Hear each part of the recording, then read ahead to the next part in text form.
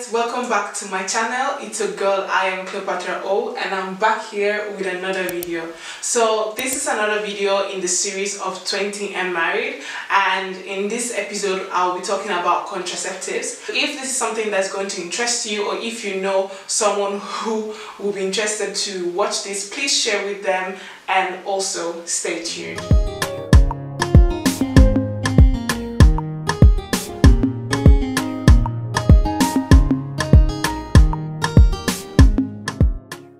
So sorry, I'll be checking my phones because I have my notes here, and yeah, so let's just get right into the video. So I'm just going to begin to mention the fact that I'm going to be speaking about contraceptive based on what I have experienced.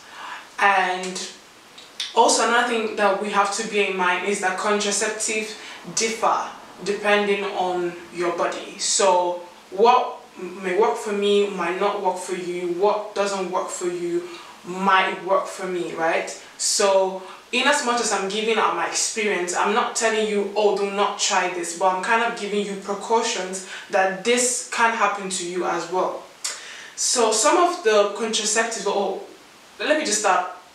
How I started my entire journey of like finding out what was best for me was that I started by booking an appointment at the youth corner. So in Sweden we have like a youth center which is called ungdomsmottagning, that is from, I think, from the age of 16 or 18 up to 25. So I didn't have to go to like the normal like gynecologist or anything. We had like a special one for that age bracket, especially since I got married pretty young, right?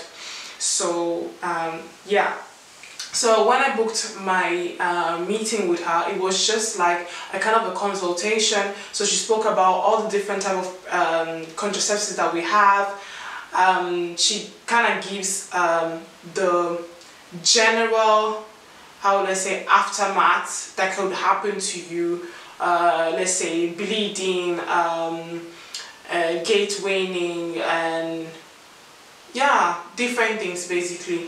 And the ones she basically mentioned to me were pills, different type of pills which I'll come into later, contraceptive band-aids. Unfortunately guys, I have to check this because I only know most of the names in Swedish, so I wrote everything down in English, right? And if you see me looking down, sorry, I'm having my laptop as a live shoot, so that's why I have like my focus here. Then there are also contraceptive ring, hormonal loop or coil, and contraceptive pole, copper coil, and then obviously condoms. So when you get there, they'll basically ask you, what are you after? Are you after like a long-term contraceptive? Are you after something that you just put in there and forget about it? Maybe you're someone who doesn't like to, let me not say you're forgetful, but you tend to forget this kind of things when you have to take every day. So maybe you just want something that you just know that it's inside you and you don't have to take care of it until when it's basically time for you to take it out, right? So for me, I didn't want, I think at that time I was that kind of person who really listened to community and everything, so I didn't want people saying that I had contraceptive on, although I don't know why I had that thought, because I was gonna get married and that was why I was doing it, right? So all of this happened. I got married in August 2019 and all this happened in July 2019, so I kind of tried to prepare myself also because I'd already heard that it took a time for the body to adapt, so I didn't want anything to, you know, spoil like my honeymoon time and everything. God forbid I get sick or something like that. So I wanted to like start early. It might not even be that early, but I'll come to that, right? So I told her that I wanted something that no one could see and that no one would know that I'm actually taking pills, right?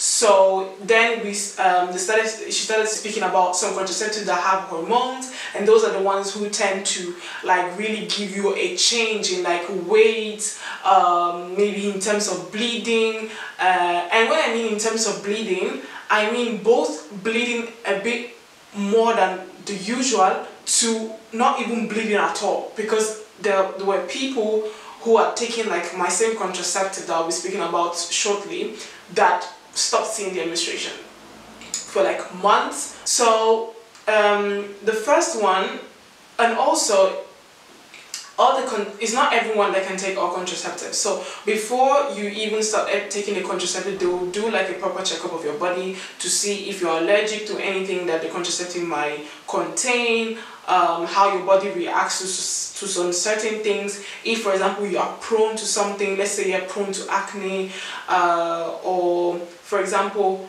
they even checked like my family history, if anyone had a high blood pressure, if anyone had blood clots, because there are some contraceptives that unfortunately they kind of, when I say they induce, or at some point they could kind of lead you to get high blood pressure if you're someone who already kind of have the genes or the tendency to have that in the future, right?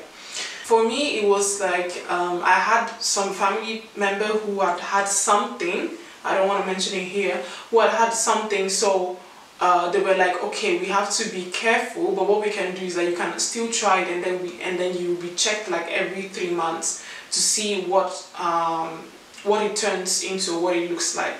So I then decided to go for contraceptive pole.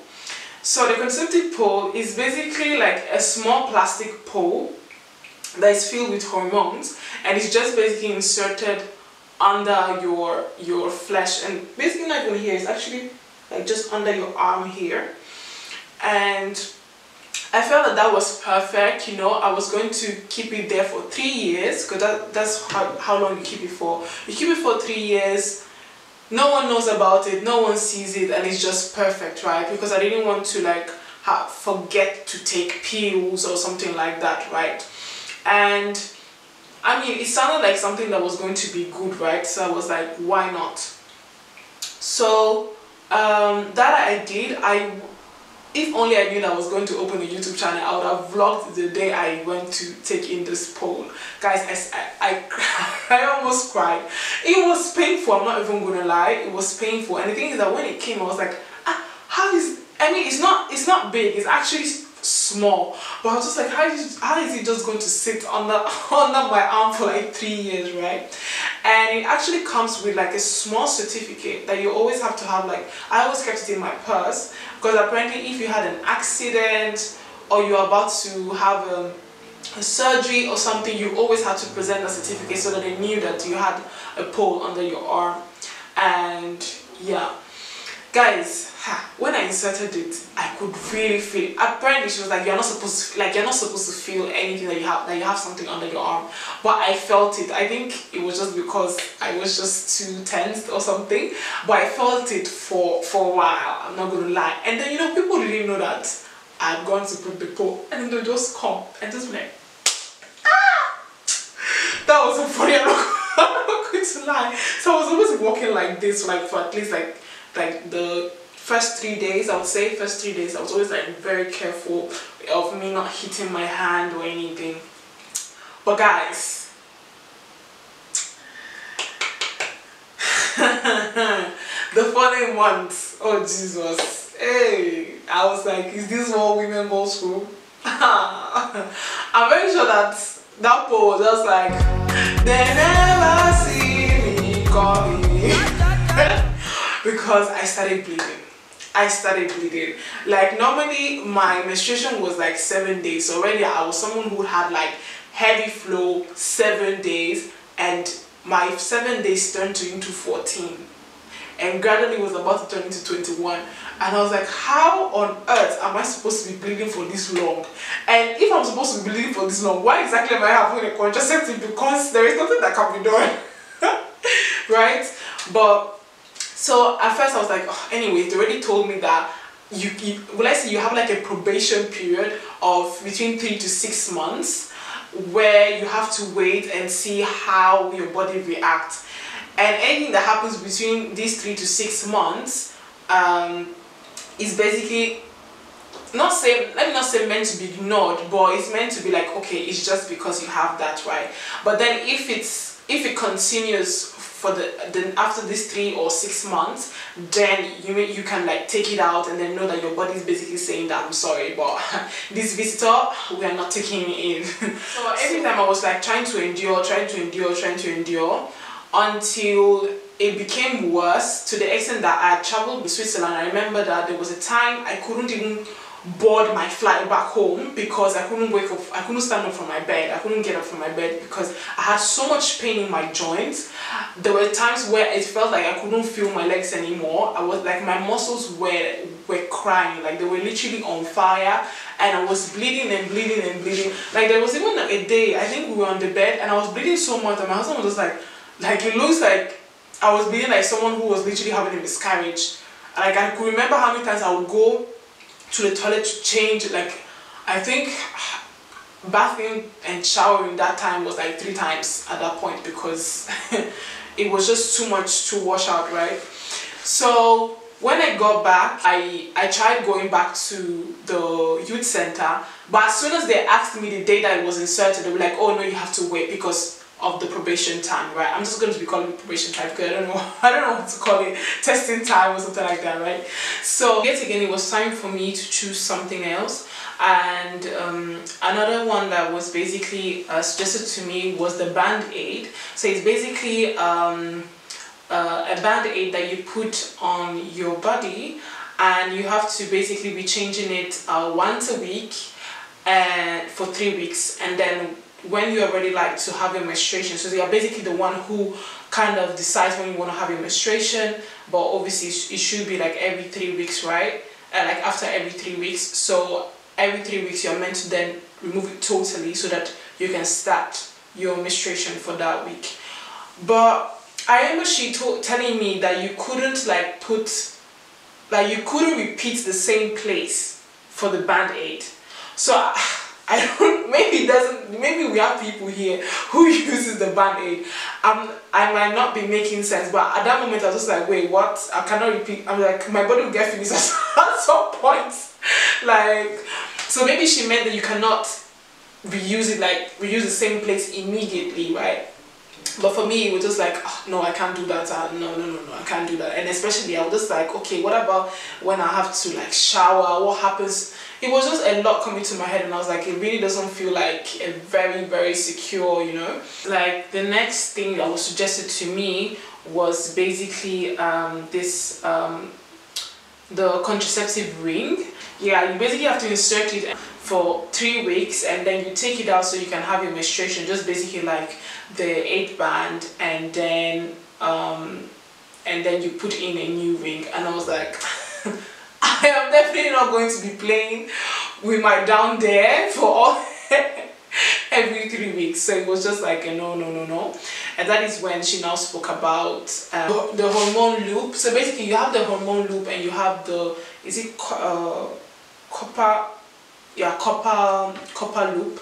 So one is basically with hormones and one is without. But for some reason, the one without usually makes you bleed more, from what she said and also from what I've read. I don't know why, but for me it was just like I didn't want to. So so my mom actually had used, I think, the hormone loop, and personally she didn't like it, although that was like back in the 80s, right? But so she didn't really, she already told me that, okay, don't go and do that one, but I wanted to know more about it already, right? So from some people I'd heard like the hormone, the hormone was good for them, the copper was good for them, but one thing was that when they came to meet with their husband or with their partner, some of their partners had testified that they had felt the copper when they were meeting together, and I was like, no, I'm not gonna put my husband through that, right? So I was like, next. And the next thing then was the pills. So one of the reasons why she also mentioned the pills to me, now backstory, is that since my entire puberty time, I've been someone who has been prone to cramps, like real cramps. Like I don't eat, I don't do, in short, I don't even go to school. Pills comes in different variants. Ones I take, these are from Sweden, so I still go back to Sweden just to take these ones, because when I moved to Germany, I basically took this to them, but did not have the exact same brand. So they just checked the is it milligram or micrograms, okay, micrograms, and they just tried to find something that was basically almost the same, like pharmaceutically, yeah, pharmaceutically, I don't know, the English is not coming. So, but when I used it, hey, pain.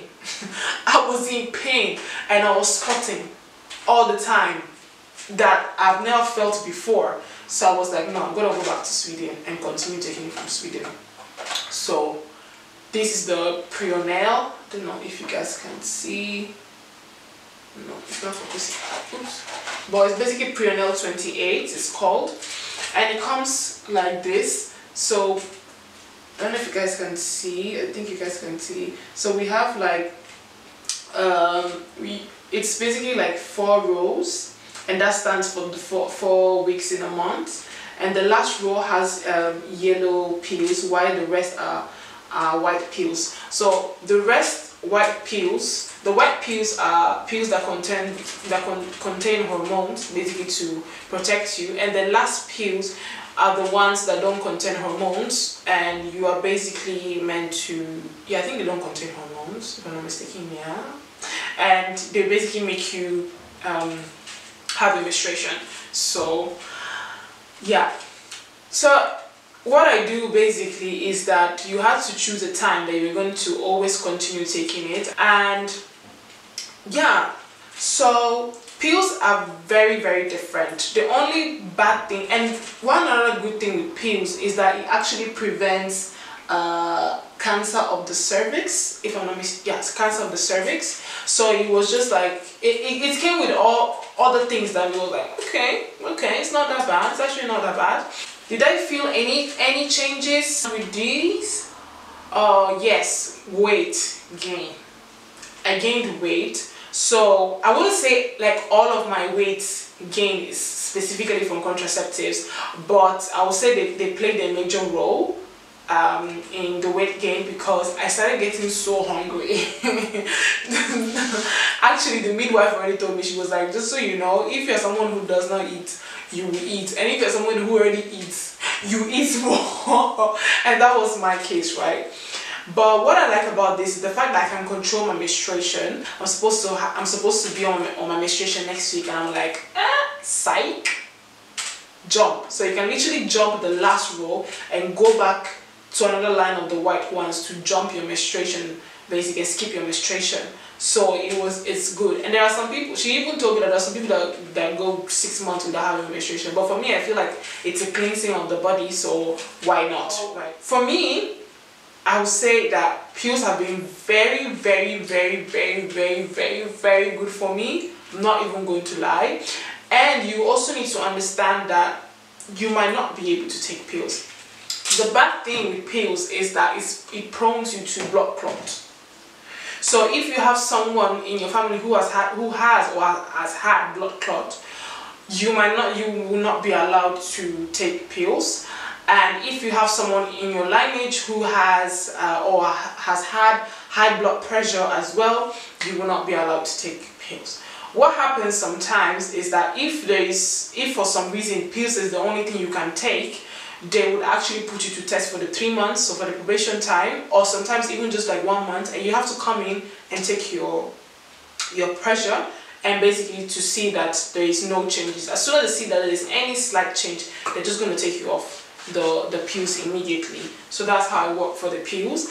And as well, this Prionel is just one of the 1,000 types that we have.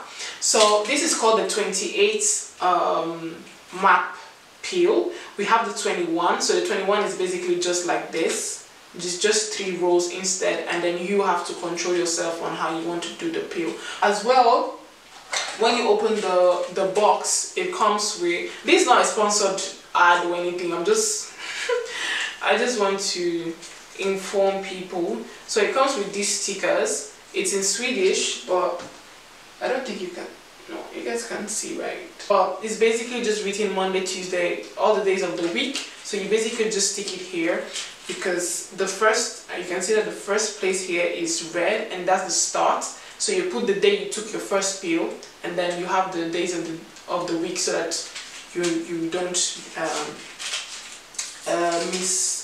miscount. As I was saying, they have different ones. So sometimes if you're prone to acne, they'll give you the ones that maybe will not, because depending on how your body is, they will ask you a lot of questions. So you can just tell them, oh, you know what, I'm prone to this, I'm prone to that, and then they will just give you the how will I say, the pills that matches your body the most, so that you don't have so much so many changes in. And there was also this option, for example, about there's this injection. I don't know what it's called actually. I think I forgot to write that down, but there's this injection that she also spoke about that you could take, but the only bad thing with it is that when you now want to start conceiving, you have to go for another injection that basically cleans down that liquid that's in your body, but it takes like almost 1 year for you to return like as fertile as you were before. So yeah, I've been talking so much, but I really hope that for maybe newlyweds or people who are about to get married and have been thinking about the perfect contraceptive to use, I hope that this has given you like a guide, or maybe you have now decided what you want to go for.